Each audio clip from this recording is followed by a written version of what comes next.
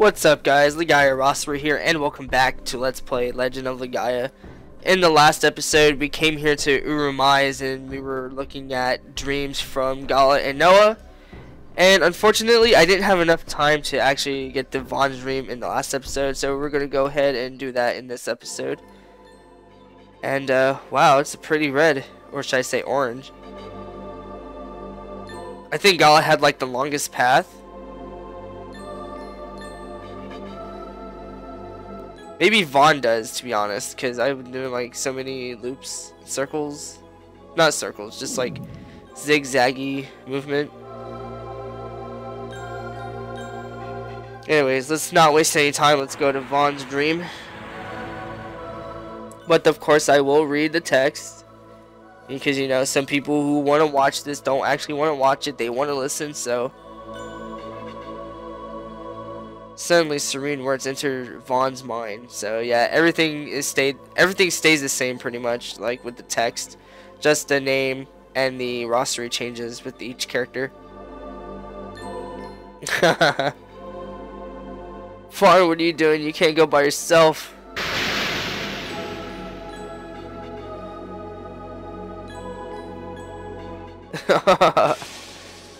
So yeah, Vahn, I forgot to say that Vahn is the silent protagonist in the game. Look, Gala, Vahn is sleeping. No, can you hear? Okay, so Tara says the same thing too. Tara says the same thing to Vahn when Gala is sleeping, and the same thing to Gala when Vahn is sleeping. Oh, this song again, yes. This song is so awesome. When the baby was born, there was too much hemorrhaging. Oh. If only we had Drake water, then Nora would be alright. Oh, so that must have been Vahn's mom. Who was hemorrhaging a lot from having birth. With this mist, it would be next to impossible to reach Drake Castle.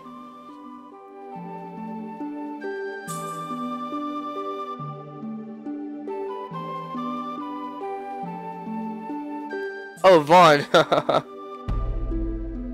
Vahn, what are you doing? Don't eavesdrop like that.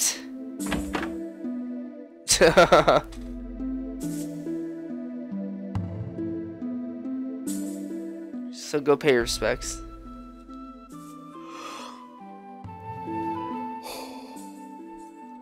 Sorry about that. Gonna be going now. Vahn, take good care of your mother. Oh, and there goes Vahn's little sister. Oh, I get to move Vahn.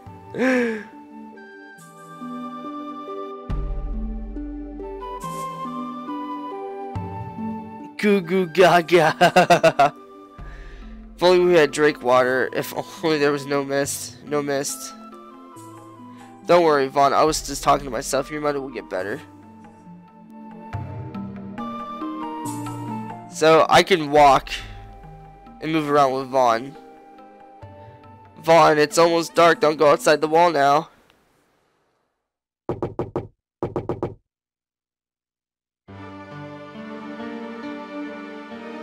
What?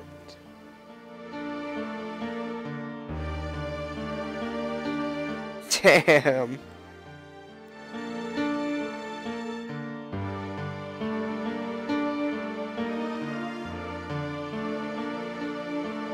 Shit, yo. Why'd you go and do that, Vahn? Val, you can't wait until the wind changes direction in the morning. If I cannot convince you otherwise, then so be it. I give my permission to open the gate. Oh, so that's how Val ended up with like a broken leg or something. Because all Vahn wanted to do was get water to save his mother. Vahn managed to turn safely from Drake Castle. With, oh, okay, yeah, that explains.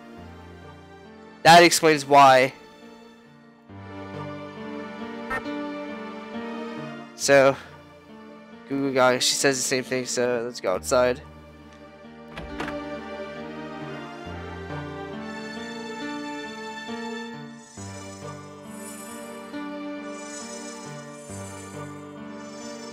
Vahn, do not blame yourself for the past. Do not feel guilty. The past cannot be changed. Instead, you must be brave and work to create the future. That is what it means to be human. For humans are those who are brave enough to create their own future. Again, so many good points that in this game lead up to what society should be in today's culture. And yet no one really understands that nowadays.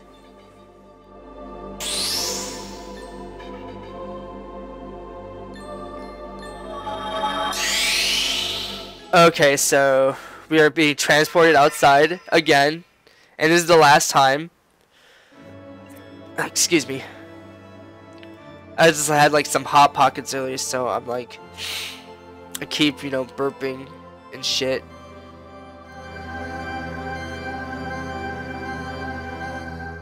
Yes, we are all finished with our dreams, so we are able to talk to Teague now in complete sentences. Man, that light is so bright. Oh my god.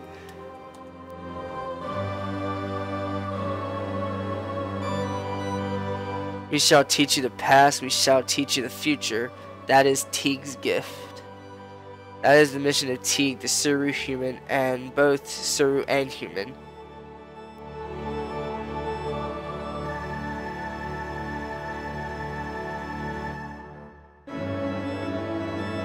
Both Seru and human.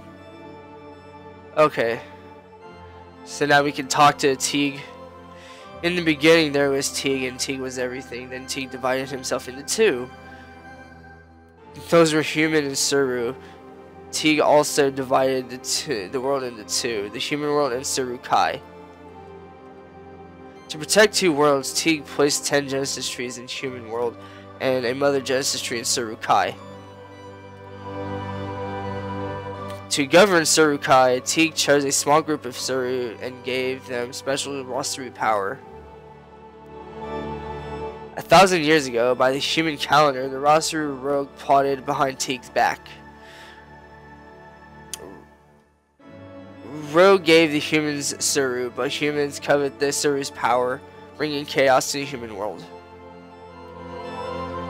Teague learned of the plot of the Ra-Seru rogue and sealed him in the eternal dungeon of Rogue. But a few Seru in the human world were left to serve humans and had built civilization with Seru. The mist is the breath of the evil Rogue, but the mist covering Legaia was created by humans. Teague sealed the Ra-Seru into the human world's Genesis trees. He ordered them. Help the compassionate humans save the world if a rogue or other evil presence should appear. Let's read this middle one. Did Teague tell you everything? Yes, he did. Vahn, Noah, Gala, do the three of you now understand the Seru, Ra-Seru, and Teague? Yes. Teague knows all. Now Teague will entrust you with the fire droplet. Awesome. The fire droplet, from an age when chaos was the world and the world was chaos. The fire droplet is chaos, and chaos is the fire droplet. Teague, the pure, perfect being, Seru human, who is only of spirit only. He shall now answer the hopes of human and Ra-Seru by opening the door to his world here and now. You're scared. Scared of what? We must make room for Teague. I don't know what this is supposed to be doing, but okay.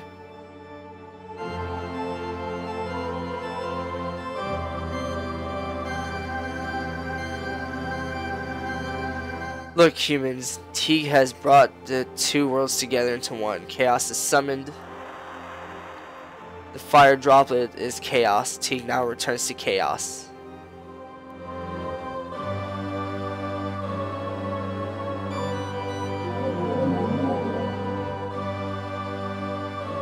So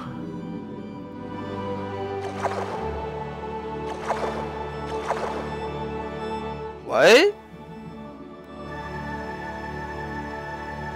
Teague's gone.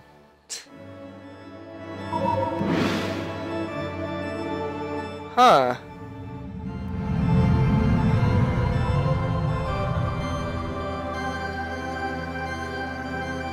That is mad bright.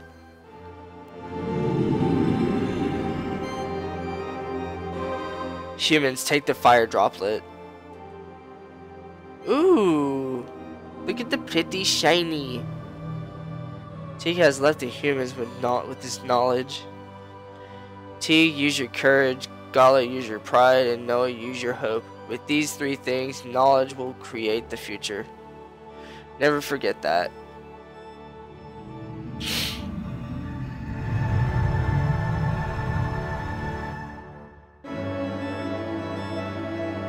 A dream. Was this all a dream? Was that all a dream, I should say? Apparently not.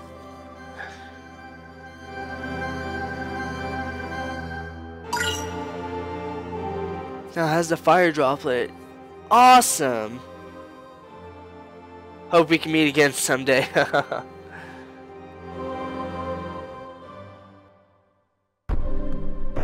Okay, so now that we've got the fire droplet, what's happening?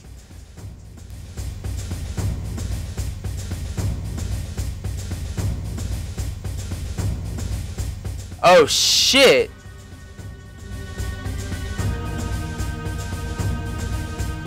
Yo, we cannot fight Juggernaut right now. Oh wow, an FMV. Wow, I've not seen this in a while, or seen any of them in the game in a while. Damn, that thing's ugly.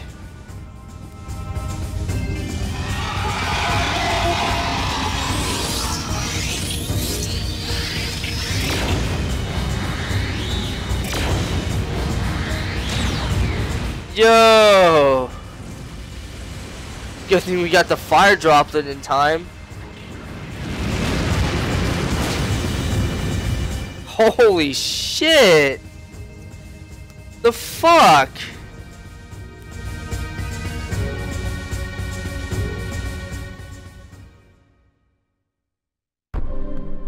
Okay.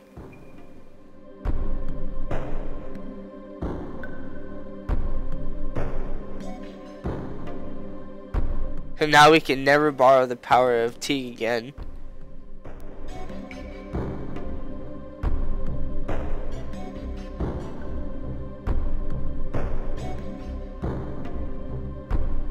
Why would they unleash Juggernaut?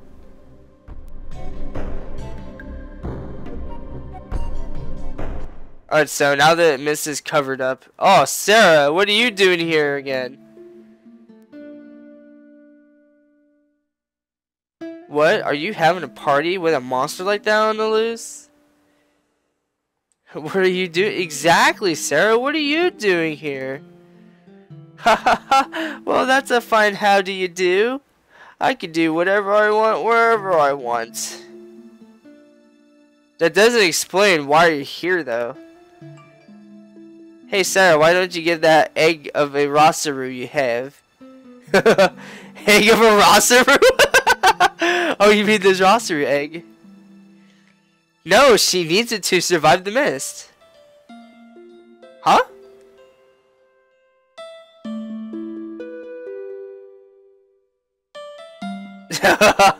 No, we're not giving you our fire droplet.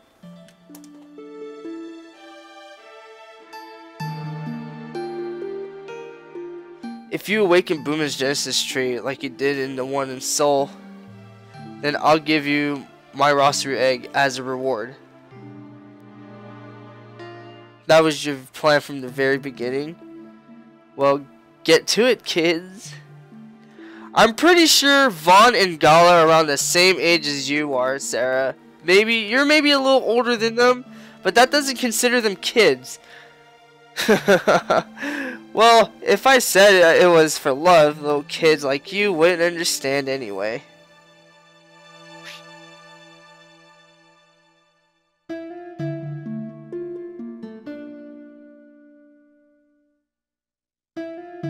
Vahn, what's love?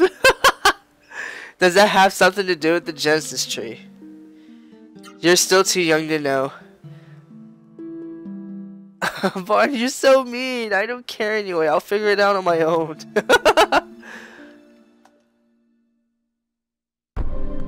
Okay, so now our mist is covered up here. So we'll be sure to fight enemies. But I'll go ahead and meet you guys back at the Yusha laboratory. Alright guys, we made it back here to Usha's research center. We're about to go up to talk to Dr. Yusha himself so we can give him the fire droplets. So yeah, sending us an elevator. And Atma Illumina is offline now. Hey you knuckleheads, the visitors are on the elevator. Start winding. Knuckleheads. I've not heard anyone say that in such a long time. Anyways, let's go ahead and go to Dr. Yusha's so we can give him this fire droplet.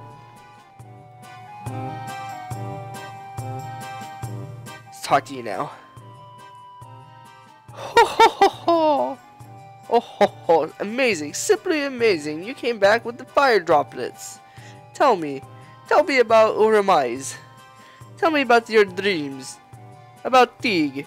About the fire droplets. Doctor Yusha. What? Yes, I suppose you're right. We have no time to waste if we are to free the world from the mist. So yeah, he quickly realizes that he needs the fire droplet so he can make us a time-space bomb.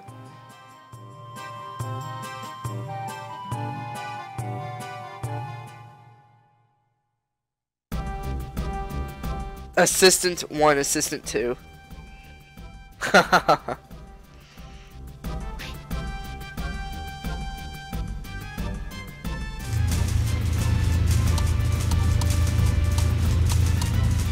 Huh.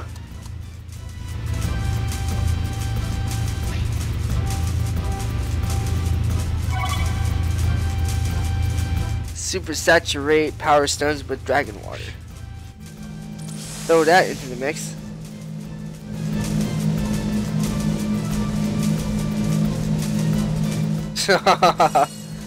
Oh, the fire droplet. Oh no!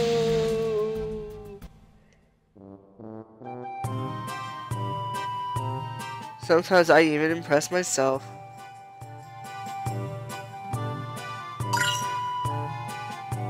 Four time space bombs?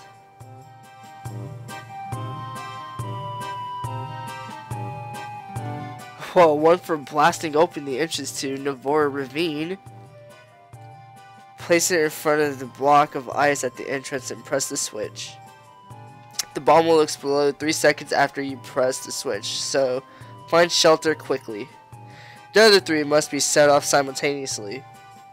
In Navora Ravine, the road splits into 3 tunnels. Thunder Tunnel, Fire Tunnel, and Wind Tunnel. You must each enter a separate tunnel. Each tunnel leads to Koru. When you all get there, you must set the time-space bombs at the same time. Koru will only be destroyed by a combined blast of all 3 bombs. Good luck. I know you can do it. You can melt the ice of Buma. Okay, so with that, we need to go up north to Navora Ravine. And this part of the game, you are pretty much 70% done with the game. I mean, after you beat this, you're pretty much almost done now. But anyways, I'm going to go ahead and save the game so that I can get ready to do the next episode. So with that being said, it's LegaiaRaSeru signing out. I'd like to thank you guys for watching. Please rate, comment, and subscribe. And as always, stay gaming. See you later.